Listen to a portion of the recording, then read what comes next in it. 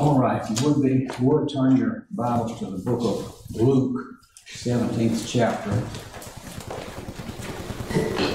verse 1.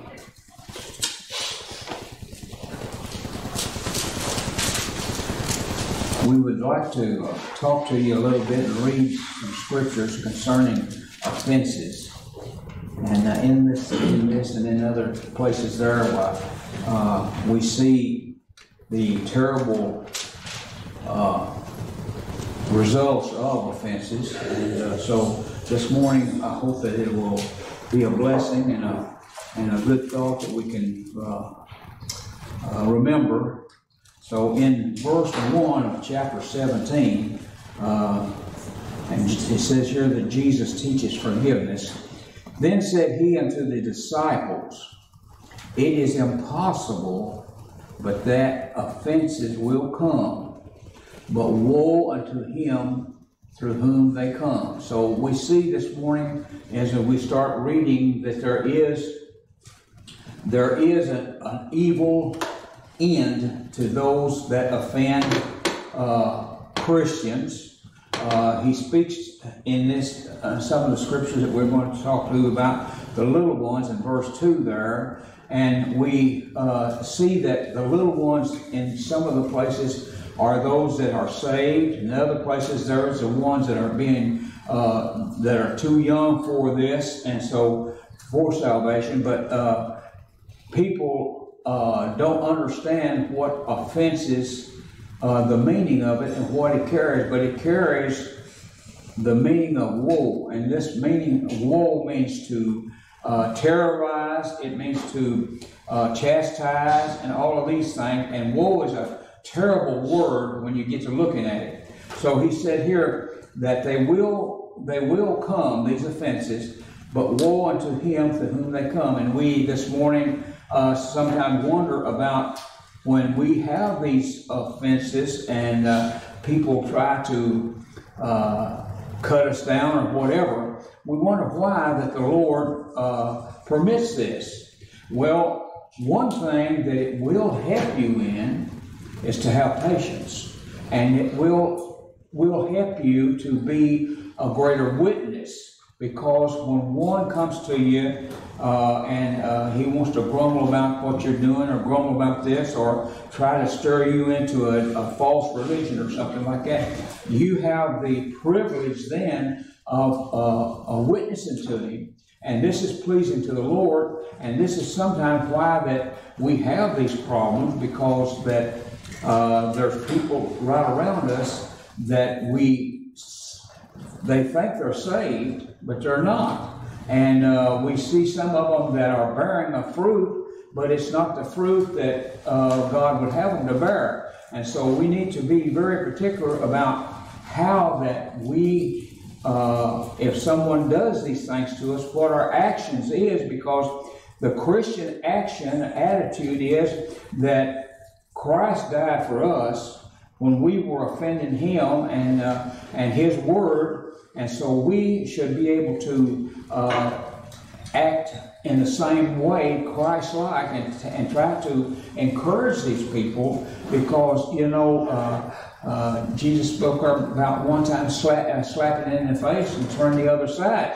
So when we have this opportunity, we need to think, well, I was there once, and who knows, this little tongue, as James says, it's on hellfire. It's a hell of fire, and it puts out stuff that sometimes we can't control. Before we can control it, it's done got it out there. And so it's sort of like, and I heard this example of something that you say, it's like toothpaste. Once it's squirted out, you can't get it back into the tube without making a mess. And so, that's what we need to very, very carefully be careful about, is offending those that offend us. So he said here, in verse 2, talking about the condition of this man that offends these little children, he says, it were better for him that a millstone were hang about his neck, and he cast into the sea, that he should offend one of these little ones. And the stone that he's talking about, I was looking this millstone up, and I know the millstone that he's talking about, but I've never seen the one that it's in the Bible. It's called I believe it's an ash stone. And I don't know what they did with it, where they put it around the mule's neck to keep him from running off or what. But the millstone I know of is two big grinding rocks, two big rocks, and they match, they come together, and the corn and the wheat goes through that, and it makes meal and it makes flour. And so he's saying here this morning, it's better than to have this happen to you. So he said, it were better for him that a millstone hung about his neck and he cast into the sea, and then that he should offend one of these little ones. Now take heed to yourself. If thy brother trespass against thee, rebuke him. Now, there is a way to rebuke, and there is an ugly way to rebuke. And we could be just like him and return the thing and say, you so and so and so and so. But no, that's not the way that the Lord's talking for us to do. Right. But we should this morning, with a loving heart, talk to the person and ask, well, if I've offended you, then I ask you to forgive me. But, you know, a lot of times we haven't offended them, and gives, just like I said a while ago, and gives us the opportunity to be a witness to those people. And so he said here he said, take heed to yourself. If thy brother trespass against thee, rebuke him, and if he repents, forgive him. And so this is something that we can really work on this morning, is one that accuses us of trespassing against them. If they repent, if they say, well, I'm sorry, and if we go about it in such a way that we don't really act like a devil or something, but just smile and say, you know, like Jesus did to the ones that was on the cross beside of him, right. And when they were lamb-bamming and talking to him, but one of them repented. And he said, this day thou shalt be with me in heaven. And so this is the attitude that we need to have when we are caught up in something like this. We need to come right back at them with something that is nice and mild, because, you know, I've heard the old adage, you can catch more flies with honey than you can vinegar. And so if you can be nice and you can be polite, because it don't take a bit more. Only thing is, you just got to bite your tongue sometime. But you can be nice and be kind about this, and you can gain a whole lot more than you can lose. And so he said here in verse 4, and if he trespass against thee 7 times in a day, and 7 times in a day turns again to thee, saying, I repent, thou shalt forgive him. Now, I want you to see something here, if I can find it. Just when I wrote it down, I wanted to tell you this, and I'm sure that you know it. But in one of the scriptures, I thought I wrote it down. But anyway, one of the scriptures, he says, Peter asked him, he said, do I forgive him 7 times? And Jesus said unto him, 70 times 7. And so this, by the time you get through forgiving him that many times in a day, the day's over. And so you can start another day, the next day, and start giving. If he asks you forgiveness and he's sincere, hey, you hadn't got one thing to do, and that's forgive him. And that's the same way with us, with our salvation. Listen, if the Lord spoke to our hearts and we ask for forgiveness for our sins, listen, he'll forgive those sins. And you know, a lot of times we don't get by with 7 times in a day. A lot of times it takes a whole lot more than that to get through the day. And so every time that we do this, we need to ask forgiveness, and he's able and just to forgive us of these. So here in verse 5, and the apostle said unto him, unto the Lord, increase our faith. And the Lord said, if he had faith of a grain of mustard seed, You might say unto the sycamore tree, be thou plucked up by the roots, be thou planted in the sea, and it should obey you. And notice here what he compares them to is a mustard seed, which is a very small thing. But anyway, I want you to turn with me, if you would, now, and I'm going to read just a little bit Matthew 26. I should have done this, but I want to read something in Matthew 26 and verse 24. The Son of Man, and this is Jesus talking about Judas Iscariot, and in verse 23 he's talking about where he dipped in the sop. And in verse 23, and he answered and said, he that dippeth his hand with me in the dish, the same shall betray me. The Son of Man, in verse 24, goeth as it is written of him. But woe unto that man by whom the Son of Man is betrayed. It had been good for that man if he had not been born. Now, I got to thinking about this good if he'd never been born. Can you imagine? Can you imagine not being born? There's nothing there. And he's saying this morning, and this is how dangerous this thing is of offending. He says here, the Son of Man goeth as is written, and Judas had sold Jesus out for 30 shekels or 30 pieces of silver. And he said to him, it's better, or it's good. It's not better, but it's good if the man is not born.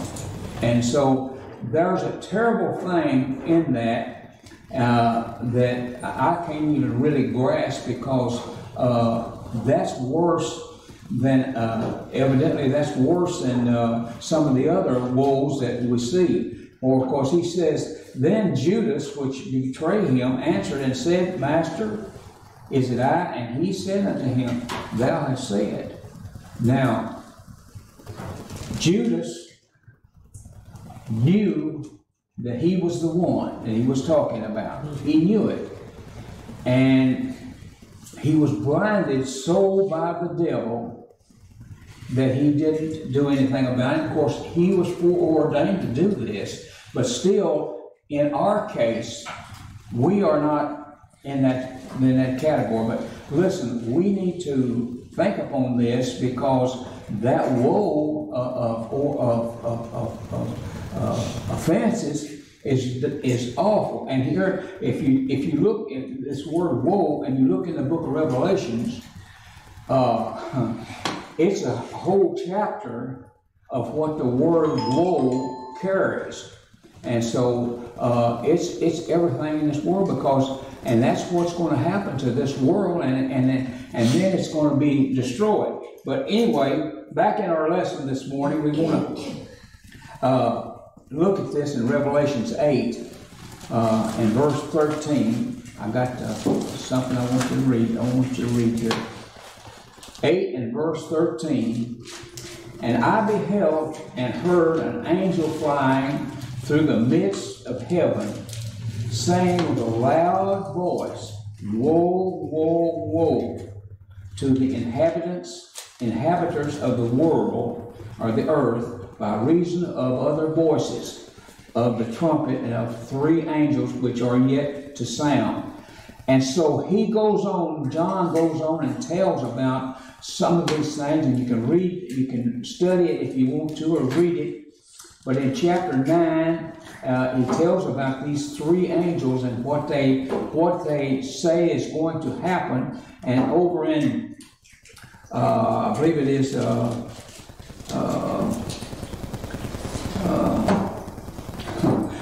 Revelations 12:12. I think it is. In verse 12 of Revelations 12:12. He says, Therefore rejoice, ye heavens, and ye that dwell in them. Woe to the inhabitants of the earth. And so that woe is for those that are staying back here after the rapture, and they are going to serve the devil, and they're going to have all of these woes. And he says, woe unto the inhabitants of the earth and of the sea, for the devil is come down unto you, having great wrath, because he knoweth that he hath but a short time. And so this morning, these offenses are on their way, and they're probably already here, and they've just not got really going good. But I see all of the things that's happening with our government and the laws that they're making and all this. Listen, it's opening up the way for these offenses to come and these woes to come, and they're getting us ready for the Antichrist to make his appearance. Now, we will be gone when he gets here, but the thing of it is, we have to suffer through these things that are going on in our lives. So he said here in verse 13, and when the dragon saw that he was cast unto the earth,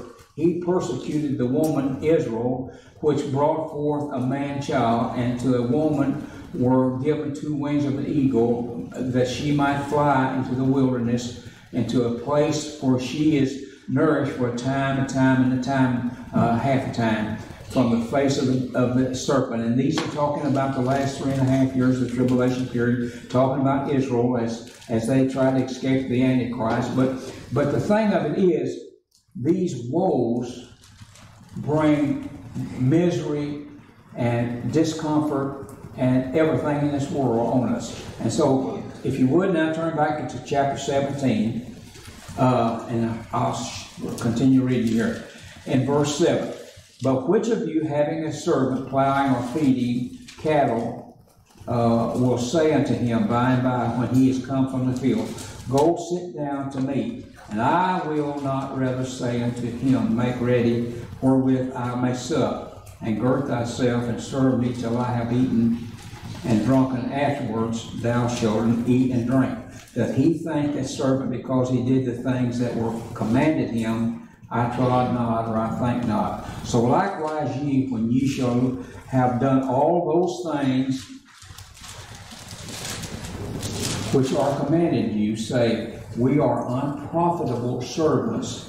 We have done that which was our duty to do. And I read this for this right here, we are unprofitable servants. And this morning should tell us and show us where we're at as unprofitable servants, because so many times we fail the Lord. So many times there is a time that he would send woes upon us and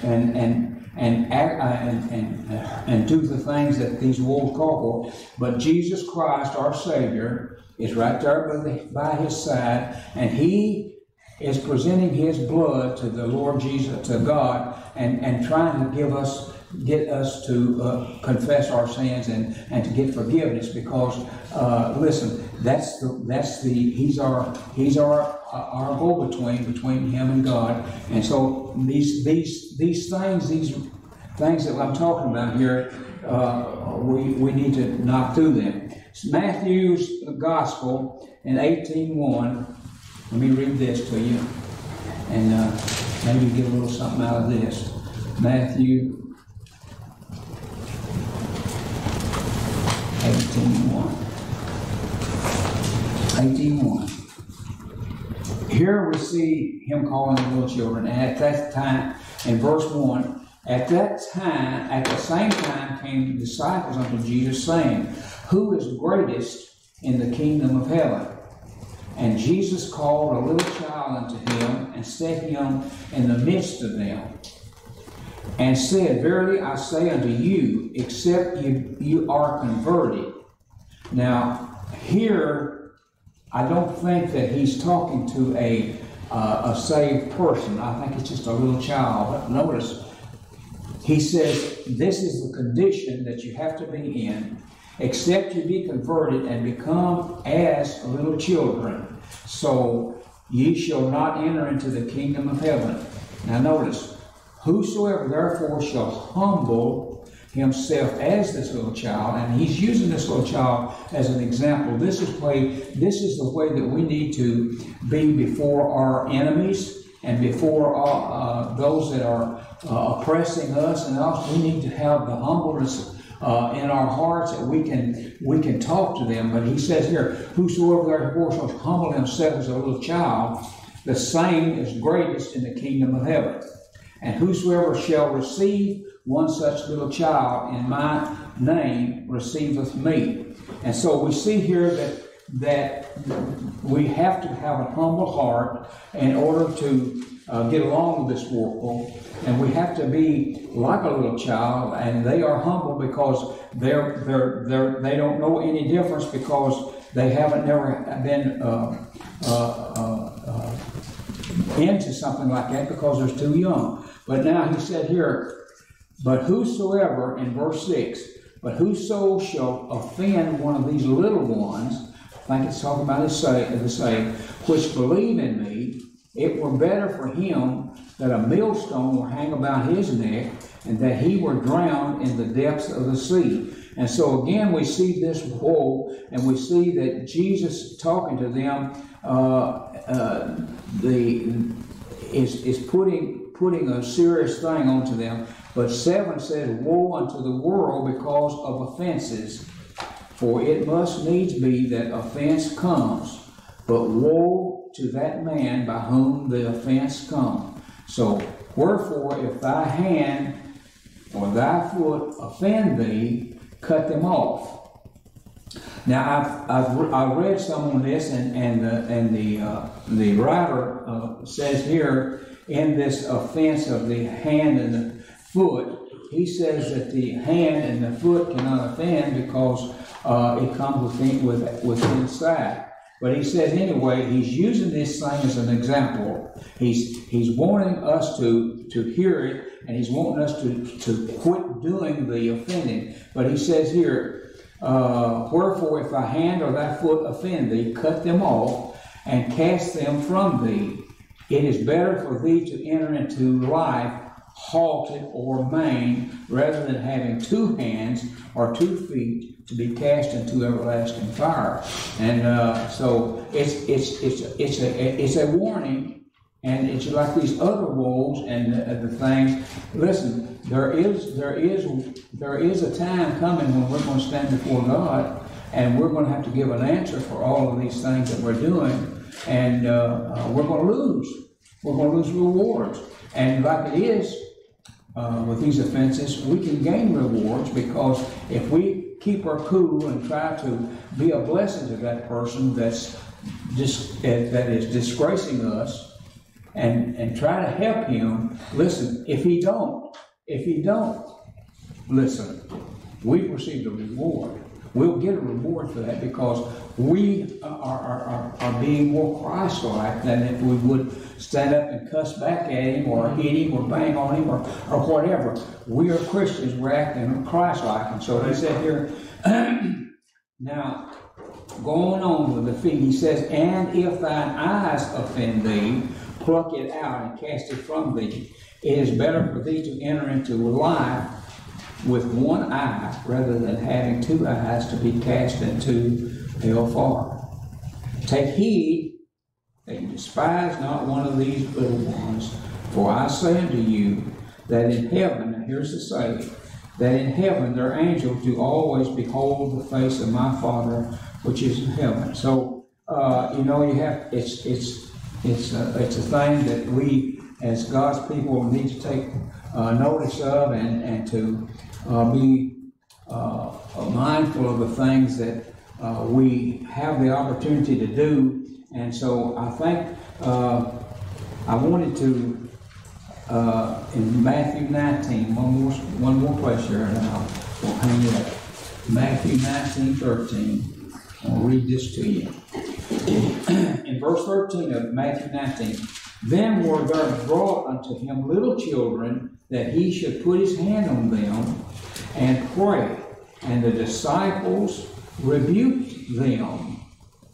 But Jesus said, suffer or allow little children, and forbid them not. to come unto me, for of such is the kingdom of heaven. And he laid his hands on them and departed thence. And so again, we have to be very careful of what we're doing, because listen, sometimes we don't know what we're doing. Sometimes we don't understand what's going on in another person's heart. And listen, we don't know how to deal with it. And so the way to deal with it and be safe is to use your senses and be Christ-like as best you can. And I think that it would be much easier for you than to face all of those woes that are coming upon those that are disobedient to the Lord and to the people. So this is our lesson this morning. We hope that something has been said that will help you in some way. And I know the Word, if you listen to it, it will help you. And so study, and realize what kind of surroundings you have, because you've got a surrounding of people that wants to offend you, but also you've got a surrounding that gives you an opportunity to be a witness and to gain rewards, and you can load your truck up. But if you do it the other way and offend them again, listen, you're losing your rewards. And so this is the thing about offending. So that's our lesson. Thank you all for listening.